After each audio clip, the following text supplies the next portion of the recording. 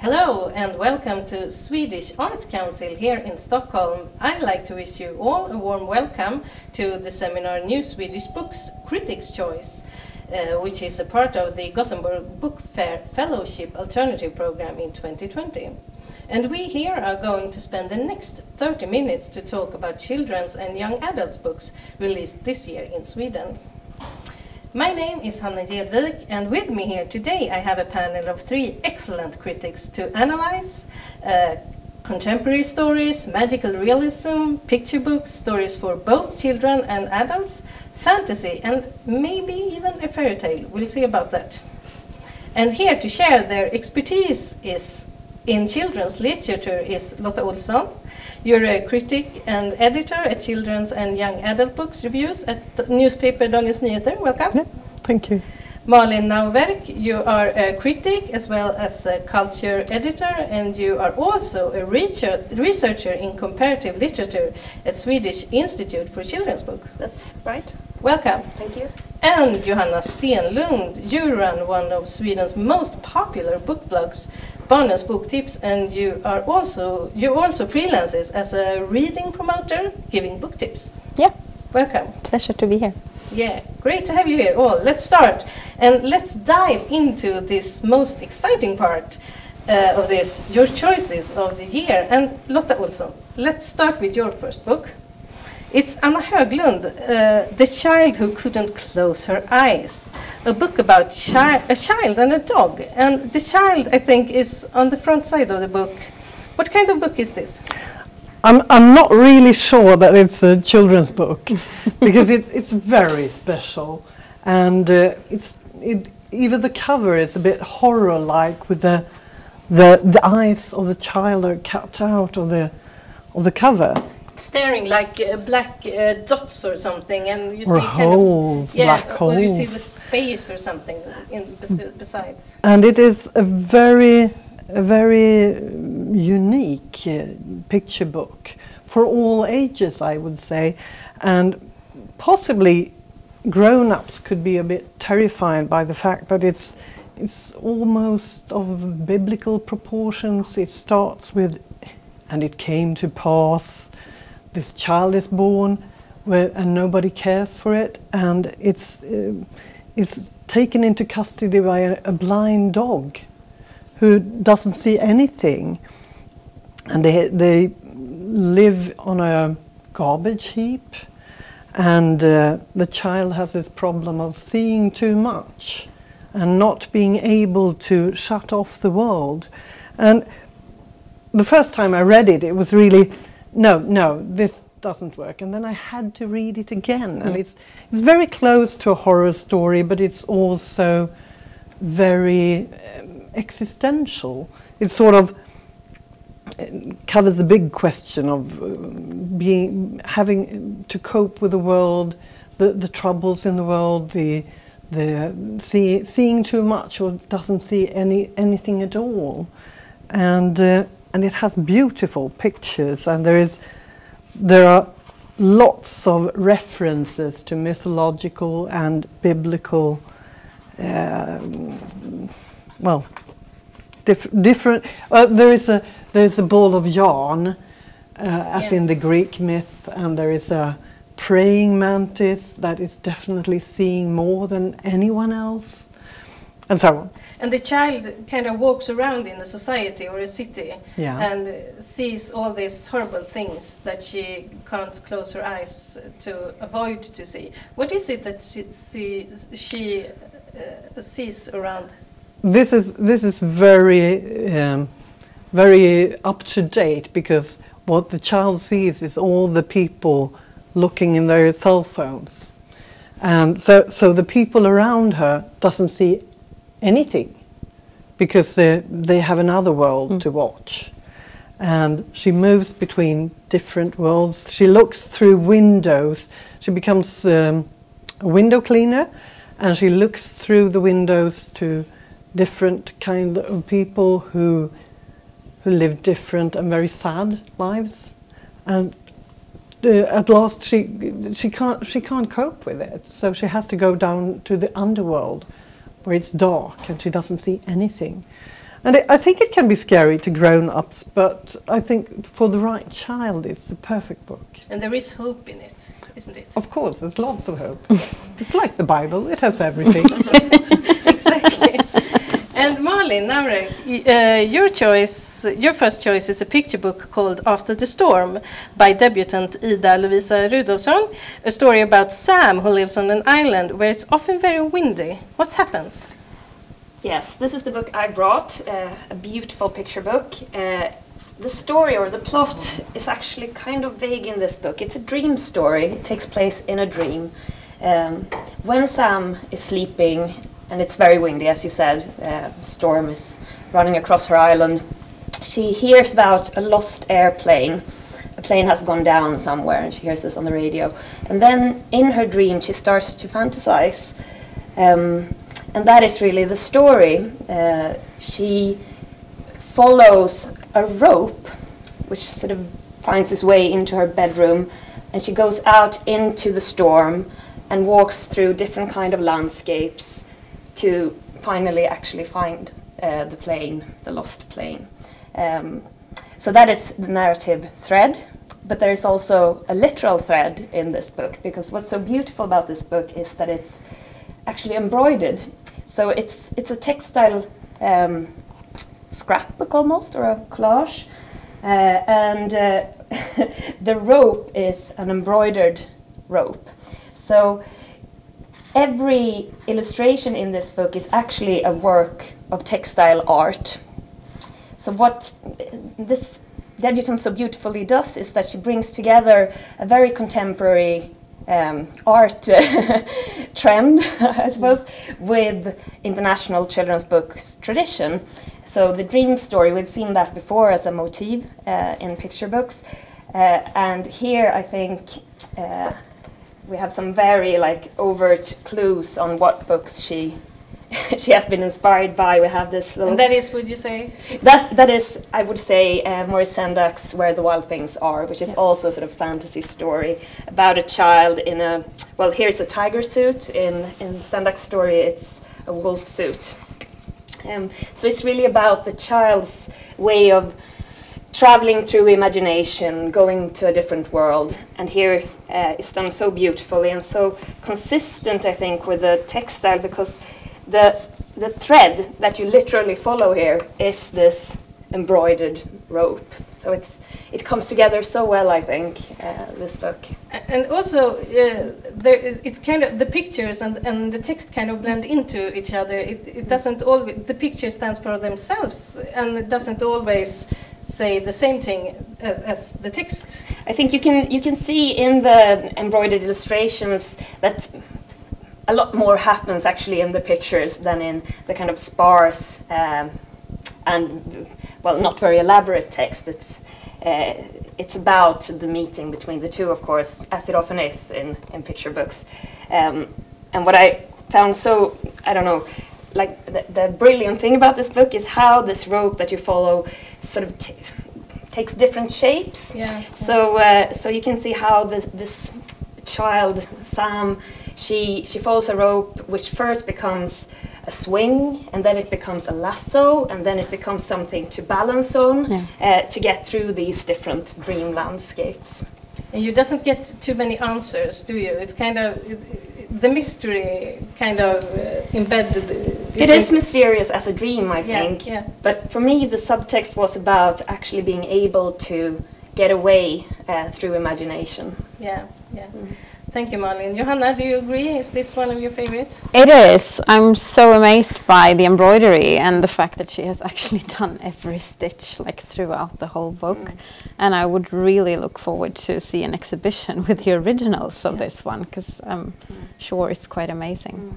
It's not that common, I think, in Swedish children's books tradition to use textile this way. No, it feels very original, very new as an aesthetic expression. Yeah. And we're going to continue with you, Malin, because your next book is for a little bit older children, 6 to 9 years. It's The Land of Lindworms. And who and what do we meet in the Land of Lindworms? Well, this is also a story about imagination, I suppose, but it's very different. This is more of a fantasy story. It's written by Frida Nilsson, who is a lovely author, and she has written many acclaimed works before this one. It's about two brothers, orphan brothers. One day they get an offer to leave a poor life where they have to work really hard, where they have no one to love them. And they are invited into a magical world of lindworms, into a castle where a queen, a lindworm queen, lives, and she is possibly, well, their new caretaker. They go there, but things aren't really as good as they had hoped for, I suppose. Soon conflicts arise, jealousy, something mysterious is going on with this lindworm, and it takes a very dark turn, this story, a very dark turn. But we should not say more about that, or? No, I think that would be a spoiler, but I would say that the general themes about this book are, as with Anna Höglund, existential. They are about how to cope in a world where it's difficult to be a child, and where adults are not always maybe as responsible as they should be in relations to children. It's about children's right to be taken care of and to be loved.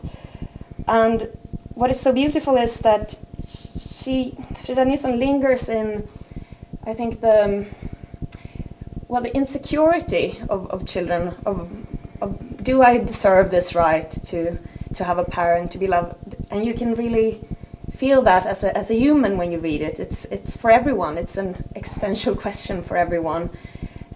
Yeah, we can recognize this motive of the orphan and the child from children's literature in the history as well. Yeah, and still this feels so new. It feels like such a fresh take on it. I came to think about how we discuss these issues today, about do parents have the right to children, at what cost are you allowed to get a child? Yeah, and I think this is super interesting because Frida Nilsson is a multi-award-winning author and very well known, as you said, and she's also been called Astrid Lindgren's successor, and you have been looking at Astrid Lindgren's work in your research. So from your point of view, what unites Frida Nilsson with Astrid Lindgren? I think it's a very good comparison and a relevant comparison. I think, well, they're both extremely talented authors, obviously. It's the loyalty with a child. It's the not turning away from very difficult topics. It's about, in this book, I think there is actually a direct reference maybe to a work by Lindgren called Rasmus and the Vagabond. But I think it's also the book can be dark, but it has an ending which is, it's hopeful, but it's not idyllic or idealistic. It's the way out, the possible way out. Is it a fantasy or is it a fairy tale, would you say? I would say a fairy tale, I think, because it starts in one kind of fairy tale and then the fairy tale sort of gets another level. It reminds me a little bit about the Brothers Lionheart as well. Starts with a very dark, almost historical setting where children have to work hard and where, they are exploited. And then you step into this forest of lindworms and talking animals. I was thinking about Brothers Lionheart meeting Alice in Wonderland. Yeah, sort of. Yeah. Thank you so much, Malin. Thank you. And now let's talk a little bit about books for older children. Johanna Stenlund, Elin Nilsson's Underwater World. It's a collection of short stories for the age 9 to 12, and this is one of your favorites. Why? Well, Elin Nilsson in general is one of my personal favorites. I really enjoy her way of writing. And she did publish another short story collection that was nominated for the August Prize a few years ago. And I would say that she has really taken it to the next level in this one. So I would say this one is even better, actually. She has this thing for writing stories about everyday life, but there is always some kind of twist to it. And it's always about like the small problems that sometimes tend to get rather big. And she has a really nice children's perspective. So all these short stories are about children in different situations in life. There is one younger brother who is living in the family where they live with their father and their stepmom, and they just had another baby. And the father and the mother, and they haven't got home yet, so the brothers are on their own for a while. And then during this short story, the younger brother gets to know that the big brother has decided to move, to go to boarding school, really. And the inner life of this younger brother when he reveals this is quite interesting to follow. And she really does this like a basic story, but then there always this inner life that is very rich in these kids. So I think a lot of children would recognize themselves in one or several of the stories, actually. It's in the details and in the kind of the emotional and the inner life, as you say. It's very, it feels very near. Yeah, she has a very good way of expressing feelings, and I don't feel like, well, I am an adult, but I read a lot of children's books, and I would say that she really puts the finger on explaining things and feelings and emotions in a very, you really feel that it is the voice of this child. It's not an adult trying to tell the story of this child. The children's perspective is there really. It's very humoristic. It is. Yeah. She has a lot of twists in the plots as well. I mean, sometimes you read nearly the full novel and then you realize in the end that there is some kind of magic to it and something that happens that you're like, okay, but everything was realistic up until now, and then it takes another turn, and I really like that. It's a lot of surprises when you read. What do you say, Lotta? Do you agree? Do you like this book? Yeah, she has this very subtle way of showing feelings that get that are universal in the ordinary day life, which is, I think that's the best. That's the reason we all read children's books. That they have a way of showing the things we meet every day. We all of us do. The way of being human. I think she has a nice way also of showing like the class perspective as well, because all of them are represented. I mean, some are well off, but others really, they have friends who brag about their vacation and shouldn't you join us for this charter trip to Greece or whatever, and this girl is like no, and tries to make up reasons for why she cannot come. Maybe she should go to New York later, but she ends up in a caravan with her mom on a camping site. And is very embarrassed by it. Yeah. So, and it's such a nice way of showing it, and it's not like pointing out that something is right or wrong, it's just a fact and the different circumstances for these kids. Yeah. I really like it. I thought we're going to cling on to that because your next book is Esther Eriksson.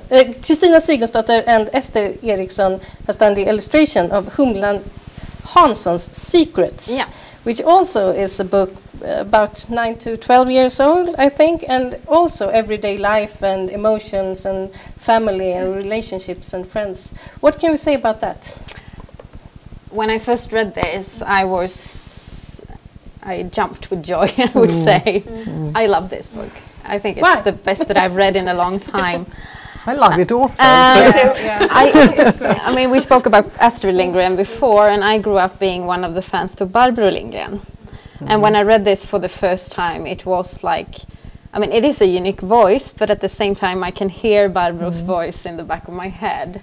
And also with Esther's drawings, they are actually sometimes at least, they remind me of the black and white drawings that Barbro Lindgren does in her pictures, in some of her books. Yes, it's very characteristic and very dark and a little bit twisted and funny.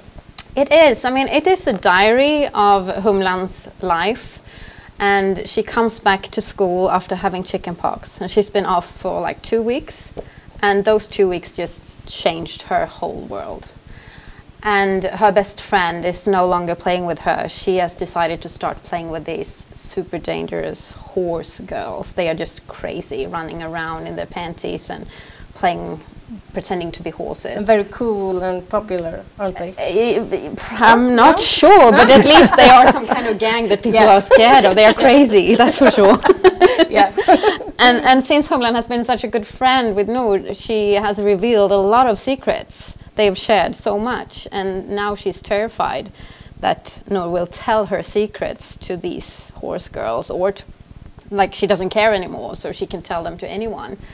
So you get to follow her inner thoughts about these and how she reacts on the school. Like she feels like she's an aquarium. She has to go and cry in the toilet of the school. And sometimes she has these dark hours where she goes out in the middle of the night. And I mean, in some of these parts, you don't know really if this is realism or if it's fiction and fantasy, if it's her imaginary world, or if she actually does this, because it's kind of crazy from time to time. And speaking of crazy, she also has this aunt who loses her spark from time to time, and she needs to spend time in the psychic ward. Sorry. And Humlan loves her aunt, so she does her best to help her, try her to make her want to do art again and make her feel better. So she doesn't only have this life in school that she has to care about, she also has to worry about this aunt. So. And how do you think she copes with all these problems and the sorrow she carries? I mean, she doesn't share it really. You can tell from her writing that sometimes she's close to reveal this to her parents. But her parents, they are so used to her being very, very tight with his best friends, so they don't even ask her, and she pretends that it's business as usual, and they are supposed to go for summer vacation together, and she just pretends that that's going to happen, but she doesn't know. So I mean, she's very lonely in it, but she goes to this aunt, and she gets some, even though she doesn't reveal that much to her either, she still gets some comfort, I would say. But yeah, she has this guy friend, or he wants to become a couple, but she's not interested. He's too shy and too boring. But so I would say she's coping okay. But here's also some kind of dark and a little bit twisted humoristic tone. I mean, you laugh a lot, and you also feel very sorry for her. So it's very dark from time to time, but it's also joyful and crazy. So yeah. I like the roller coaster of the story, actually. Yeah. What do you like it about? I think for me, it was one of those reading experiences where you realized a new character is born. This personality is just so apparent. She has a voice, she has a tone, she has a sense of humor, she has a look. You could just feel the instant classic of it all when you read it. I mean, I really hope that there will be a sequel, because it's such an amazing voice, as you say. And this emo kid in this world, because normally when you read these that are sort of realism around age 11 or so, then I mean it's realism through it all, but here it's so fun to see these turns as well. So yeah, I really hope we get to see more about it. Yeah, let's hope. Thank you very much, Johanna. And over to you again, Lotta. The last book of today, Camilla Sten, The Missing, which is a kind of a thriller and magical realism, or what would you say? I was thinking about that this morning, because it's well, what is it? What is it? It's sort of a ghost story. It could be, but we don't really know. What we do know is that in this little northern village, Järvshöga, there's a boarding school, the oldest in Sweden, that has all the rich kids, and the boys, obviously it's just the boys, and there's the ordinary village around it has rather poor people, and our protagonist is Julia, who goes to the ordinary school in the ordinary village and has an ordinary job and meets these rich kids, and there's a class difference, but the main story is that there is this young kid who disappears, 18-year-old, from the boarding school, a boy who just walks out into the forest. And Julia gets interested and realizes that this has happened before, but nobody talks about it. So, well, it does happen here, you know, they walk, it happens that boys and men walk off. And she goes like, what was that? Does it happen a lot? Mm-hmm. And she realizes that it has been happening for a long time, and it's not only from the boarding school, obviously. And the book also tells a story from the 60s. Yes. Yeah. There has been a waitress working at the boarding school whose story is intertwined with this story of Julia in